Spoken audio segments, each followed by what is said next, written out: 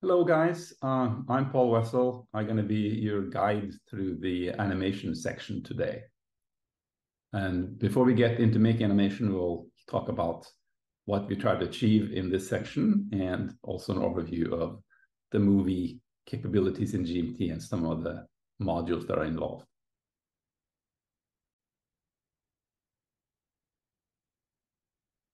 Okay, so we have a GitHub page for this whole workshop and has subdirectories for the various sessions. Here is the 7 animation section. It has a README file with some instructions and some resource pointers, and some tasks of what we're going to try to achieve here with learning the modules, the movie, and events. And then you can read this for yourself. There's not that much highbrow here. The biggest thing here is to don't go for too much too early. Try to make small short movies until they work, and then you can expand size and dimensions and all that stuff. The web page, the GitHub page, has all the products that they're going to make, but don't look at them. If you just look at them and copy and paste, then you're not learning anything. Not that we care what you do, but if you want to learn something, you need to type it. So please follow along as I type things in real time here.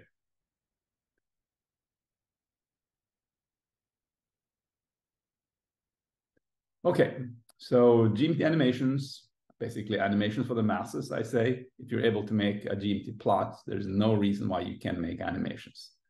It's way too late already in science that we don't make animation routinely into our journals. You can also visit our YouTube channel for additional movie examples and also talks about GMT and animations that I've given over meetings and so on. All right, so we make animations in GMT with movie and events. Basically, anyone knows a movie is basically a whole bunch of illustrations that are put together in the right format, in the right order, and played back at certain rates, say 24 images per second. In that process, the 2 time axes, you have your playback time, which is 24 per second or 12 per second, whatever. And then you have the animation time, which is what the time of the frames are representing. And that could be millions of years or seconds. But by putting them together and playing back, we convert animation time to real time. When we make plots for movies, basically you have to think in terms of the paper size that you are given. We call that the canvas. So you can make any canvas you want. If you want to make a 1 by 1.5 meter movie, good luck playing that anywhere, you can. But it makes more sense to use some of the standard format like HD and 4K and 720p and so on. Those are 16 by 9 formats. So I'm just going to focus on that today. For composing your plot, you have to imagine you have a 24 by 13.5 centimeter paper, because that's what's going to fit on the screen. And you do the usual thing about positioning yourself around that piece of paper with -x, -y. And it's pretty simple. Look at this. Time for some famous quotes related to repetition. Good old Einstein said that insanity is doing the same thing over and over again and expecting different results. A less smart person, Paul Wessel, said that GMT animation is doing the same thing over and over again and getting different results. Wait a minute. Well, you have to use variables. So that's the difference here between the two, that you have to change things between. So you're not doing the same thing. Well, you're kind of doing the same thing, but a little bit different.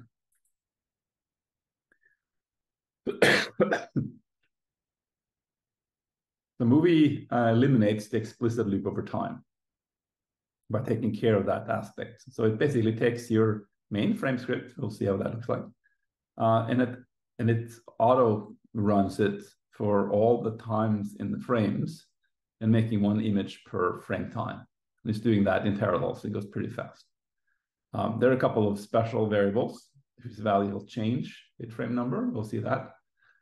If you have something very static, like a constant background image or a constant foreground image logo or something, you can have a script that just builds that constant image, and it will get inserted in all the frames for the movie. Or these could actually be, instead of scripts, could be PostScript plots themselves. and movie takes care of everything else. There's a few special movie shell variables. These are constants. All right, don't change with frame number or anything like that. So that's basically things that might be useful, like the width and height of the canvas. You might compute some offsets and things based on those. Number of frames, perhaps. I haven't used the other ones in a script, but I guess some people can do that. All right, so then we have a special movie shell variables that are updated for each frame. And that's where the action gets interesting. So let's just do an example. Let's pretend that the 48th line in the data file, which will be the 48th frame, is like this in red here. Some longitude, latitude, some other two values, and then some text, trailing text. Okay, what happens is when the movie runs the frame script for the 48th, the 47th, I actually started 0, 47th frame, all the variables on the left here are set automatically for you. So the frame number is incremented, of course. There's a few other things that you probably don't need, but they're names and tags of images. And then we have the more interesting movie column, which means your data set, basically. So the records up here, the record up here, for each column here, they get stuck into a movie column 0, movie column 1, movie column 2. So for instance, for K3, movie column 3, that value, that variable is set to minus 3,500. Movie text is the whole trailing text, and movie word, 0, word 1, word 2, are the trailing text split into words if you need that. So we're going to make a movie of Earth spinning using the orthographic projection. It's going to be a very lame movie, very simple, but we got to start somewhere. We're just going to do 90 degrees of the Earth rotating, and we'll choose a small format like 360p, so it goes faster. And then we'll do some variation from the theme and expose more movie options. Bin bash shebang.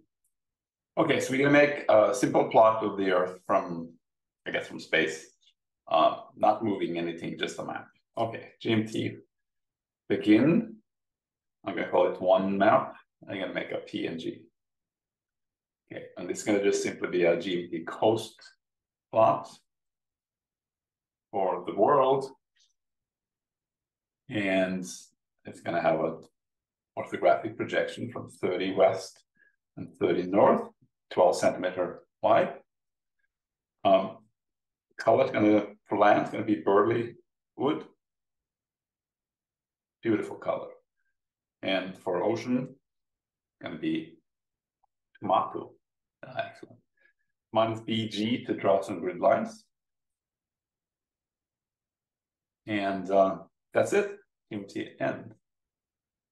So unless I have one of my typical typos in here, this should run. So I'm gonna save it.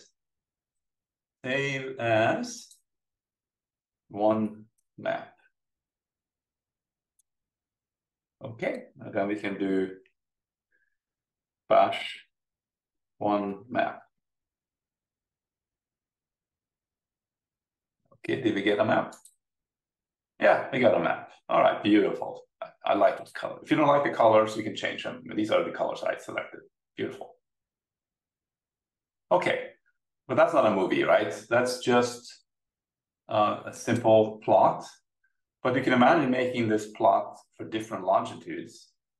We have a bunch of pictures and then play them back one after the other, and it will show motion of the Earth, rotation. All right, how do we do that? Well, we start by saving this file, new file. I'm going to call it to Earth. And for this is going to be the main script that the movie is going to operate on. So it doesn't have a file name because it's going to be many file names. And it knows it's going to be PNG, so we don't need to say that. So we can do this.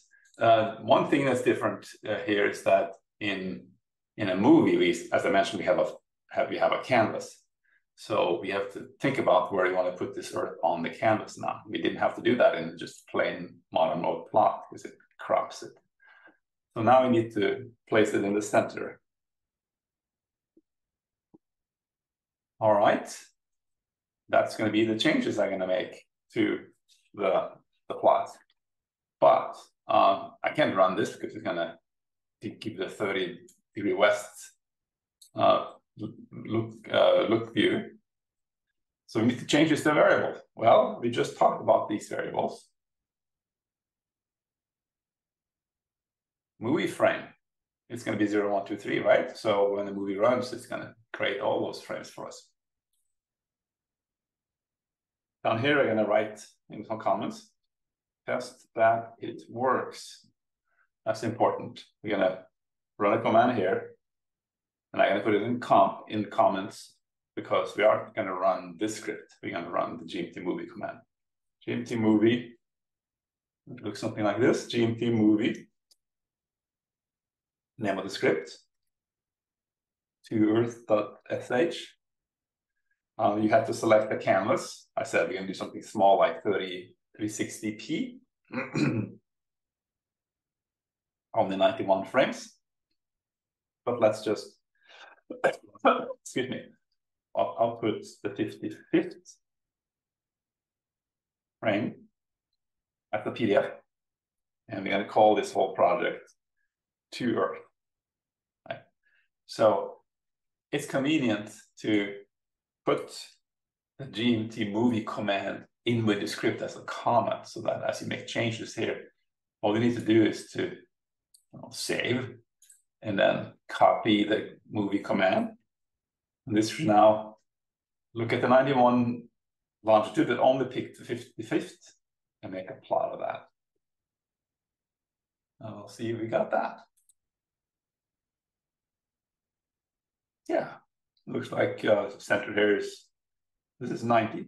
So this is going to be 60. So that's sort of 55. So that worked. So now we know that the script works for whatever variables I put in.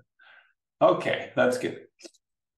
So now we can do a bit more. We can say to run it and build a MP4 movie. Okay, how do we do that? Well, as a lazy typist, I can copy and paste the previous command. Since it's still going to be the same file, same thing here. But we're not going to ask for the 55th frame anymore. Now we're going to ask for MP4 output. And I want some sort of indication of which frame we're looking at. So I'm going to do the automatic labeling of frame numbers. This is built in, so you don't have to actually do anything. And then because we make all these frames basically in the subdirectory to Earth, at the end, if you want to run it again, GMT is stubborn about not letting you if that directory exists. You can bypass that with the -z, which will zap that directory. And I'm going to do that here so we don't have to run it that, but that's what that means. Okay. Okay, how about this one then? That can work. Takes longer now. Oops. And it finished. At the end there, you will see it spits out the ffmpeg command that was used to actually assemble all the PNGs into one MP4 movie. This is useful because sometimes you want to do something slightly different or run this again. You just copy and paste that. Fine. Okay, so now we have an Earth MP4. Oh, there it is. Does it work? Yeah. Yeah, it worked fine. 90. Does it spin the right way? No. It should spin the other way. But that's going to take a little bit more effort, not just going from frame 0 to 90, obviously. We want to go backwards. So that's, I'll do that. I get that right. But let's continue with this example.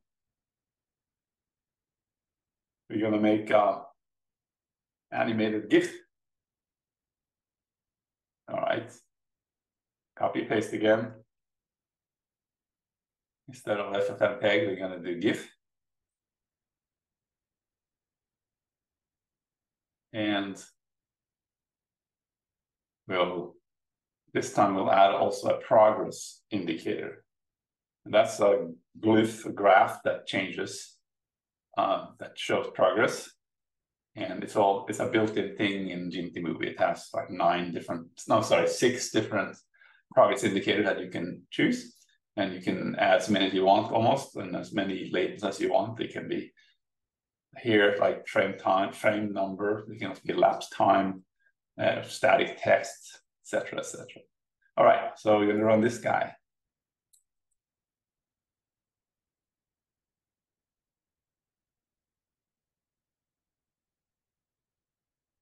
All right, there's the GIF produced up here.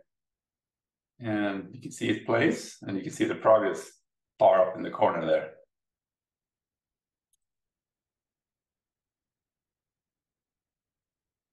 I don't know how to get it to play again, but you don't have to. Make it a bit smaller. Okay, so that's the GIF. And we successfully made a movie, a simple one, obviously, but good enough for government work. So we need to talk a little bit about points versus events here. You can plot symbols in a movie using plot, but they will all appear on all frames. So that's not useful usually, unless you want to plot cities or something that will be there. So if they represent events, the symbol should only stay visible for a finite time interval. And that's very hard to do with plot without a lot of scripting. So the solution is to use the GMT module events instead of plot. Events requires a time column in the data so that it can plot things when it should be plotted and not plot when it's outside the life of the event. We can plot all those usual geometric symbols. We can also plot focal mechanisms from Mecha and Coop and Geodesy vectors from Velo. So it's very advanced. All right, so how does it work? Well, let's focus on the green line here first. So every event in your data file, at different times presumably, get this green line attached to it so that you basically have an infinite number of curves that are hidden that controls the size and the appearance of the symbol. So for instance, here, think of this as the symbol size. Before the symbol or the event happens, the symbol size should be 0, right? So that's why it's 0. Then when TB comes, the beginning of the event, we jump up to 1 because now we should see the symbol. And it stays there until the end of the event and it jumps down to 0 again. That's the default, and that's fine for many applications. But if you want to be fancy, you can tinker with this green curve and make it a little bit more wiggly, like we've done here. So you can have a little rise time before the event. You can change the symbol size by quite a bit, well, by anything. When the symbol first happens, and then it can decay down to the normal size. And then when it ends, we can, instead of going away, you can just fade it back to a smaller size, for instance. The cool thing is that these curves, there are actually 4 of them. One for the size, but similar curves exist for color intensity, transparency, and also a new one that adjusts the data value that are used to color the symbols. If you have Z values, that uses the color table to look up the actual color. You can fiddle with those Z values so that you get different colors for the same events over time. We're not going to do that one today, but we're going to do the color intensity and transparency. All right, so we can look at the seismicity for 2018. I'm going to call it Pacific because we're going to focus on that area, but because it's a global file. We only got, using that get quake script, we only got seismicity for 2018 -5 and higher. And for each frame, which will give us the central longitude, we'll build these plots. We're going to plot the background coast, and then we're going to plot events on top. you know, when all goes well, you could consider throwing away the PS Coast plot and stick in a GRD image background instead to make it fancy. Okay, we did this already, I think. Get the quakes from the USGS and basically run the script to get those quakes for you. Before I stop this presentation, just mention that in 6.5, GMT 6.5, which will get out this summer, there's a new option in Movie that allows for adding soundtracks. So if you have music or narration you want to include, that's coming. And the -A option, which takes the audio file, has a modifier +E, which will stretch the audio track so it matches the length of the animation track. Because that only makes sense if they're not too different. But if you want to be perfect, the ending there, you can use that option. Okay, so now we're going to move into a movie making that uses actual data. And we selected seismicity from USGS. So we need to get the data, and to simplify things during this workshop, I've written a script that will do this for us. So basically, USGS has a query server where you can send a command. We send it with curl under the hood from convert. The GMT can open URLs, right? So this is the URL, but it's a special one that has a query.csv at the end. We just simply have to put together the arguments that the query expects, which is time window and magnitude and sort order and so on. It could also be more. It can be things like a region. So we create a URL that has all this stuff in it. Then we call GMT convert on that file, which will do the query and return the results. And then we say we want to reformat the file because having time in the first column is not helpful since we want longitude latitude.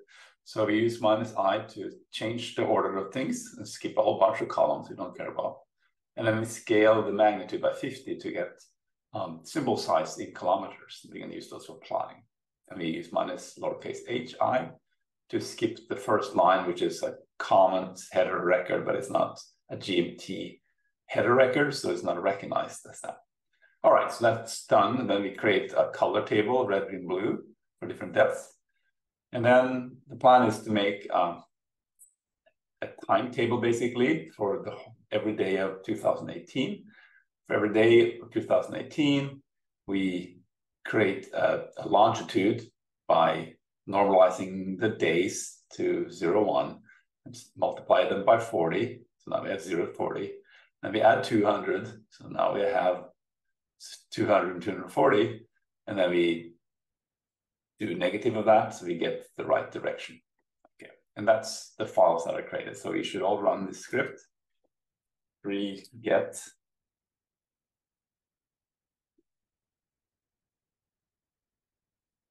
And that's it. So let's look at first the results for the query. Oh, a query should be in there. There we go. That's what the query looks like. So you can see the first line here is the sort of header, but it doesn't actually have a leading Sharpie. So time, long, lat long, a whole bunch of things, names, whatever. That is then converted to this shorter file, which has long, lat, depth, symbol size, time. We have a CPT that will convert depth to color for us. And then we have the times that we selected every day of 2018, of course, and it will have the longitudes for each of those points. Okay, so that's what we're gonna do. I'll close that, and I close that, and I close that. Okay, so now we're gonna make a seismicity movie. Okay, so now we can start making the seismicity movie. Since there's some similarities with the previous movie, I'm gonna start with that and save that to 3 quakes.sh. And just to avoid confusion, we're gonna delete all those specific commands. Okay, so we have the previous movie script, if you will. But this time, we're not going to do frame as longitude. We're going to have that data file. So we have to change that. And that means we got to put in col 1. So the second column is the one that has the longitudes. And that looks good. And then now we're going to plot the events, GMT events. The data with all the quakes are called 3 quakes.text. Spell that right. And we're making these plots for different times, different days, basically. But we know we have a 2-day rise and a 6-day decay. So the symbol is going to be, each symbol is going to be plotted over many, many days. So this is what events has to figure out by being given the current time.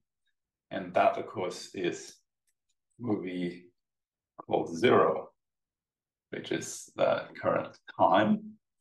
We're going to plot the symbols as ellipses on a sphere, so they look like they will change as they go around. And then there will be a bunch of events options that you will have to read more detailed. I don't have time to go in specifics, but -ES sets some of these, it changes the curve, the green curve into the black curve by saying, I want a 2-day rise time and I want a 6-day delay. Now we have some more options to events that sets the magnitude of the controlling curves for size, intensity, and transparency. So we're going to start with -M S5 plus C 0.5. This will scale the symbol by 5 when it first comes online. And then at the coda, it will shrink to 0.5 in size. The intensity of color, start with 1, and then go down to -0.6, meaning a darker color once we're in the coda. And then transparency, just take default and +0 for the coda.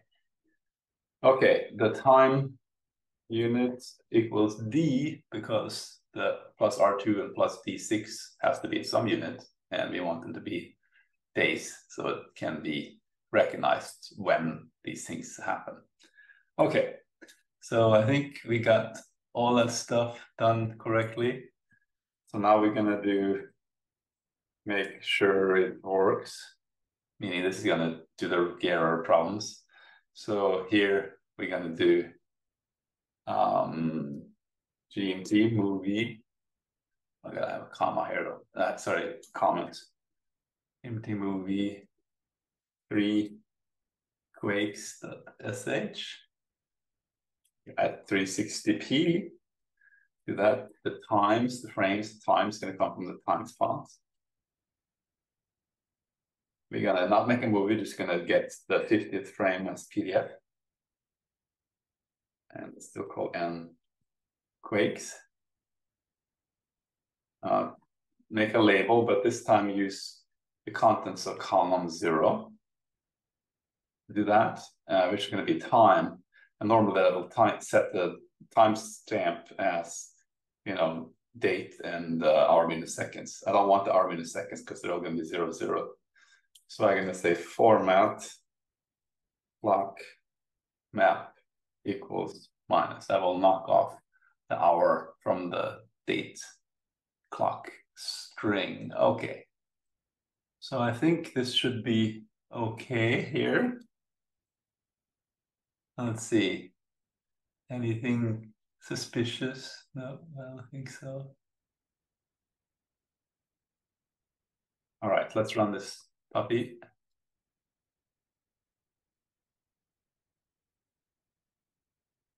Hence. Oh, we forgot. We forgot the color table. Oh, I forgot. -C3 colors dot CPT, right? Otherwise, there's no color lookup.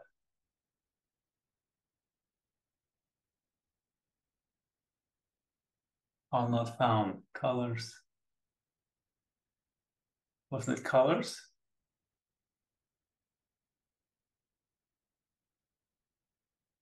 Quakes.cpt. Okay, I gotta wake up here. Quakes.cpt. All right, better work third time. Yes, okay. So now we have 55 with the symbols at that time. And I don't like that ugly tomato color. Whose idea was that? So we'll change that to something else like gray or something. Makes more sense. Okay. Second effort here to make MP4. Okay.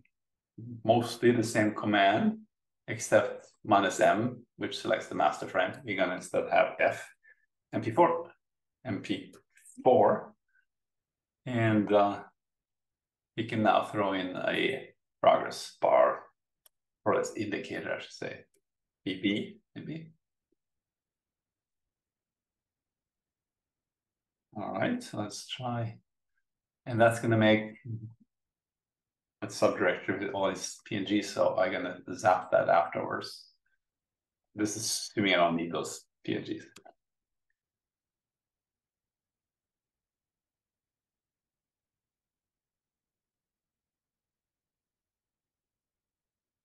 Takes a little bit time, not too long though. It varies with the computer, obviously. It's all CPU and cores that are used here.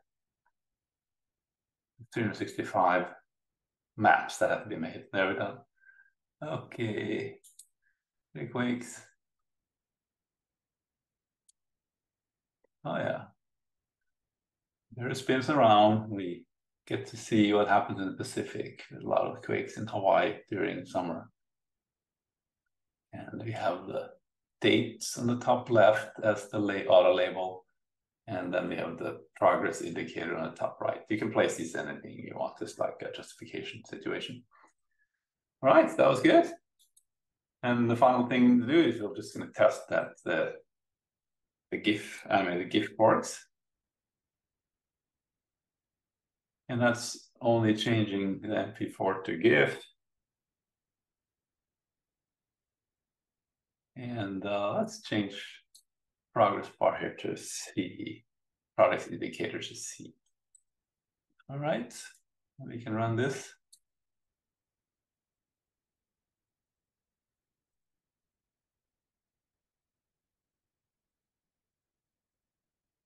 Chug, chug, chug. It's working on it. You can see why I don't do HD for workshops, because it takes too long. But it looks prettier. Okay, there we have the GIF.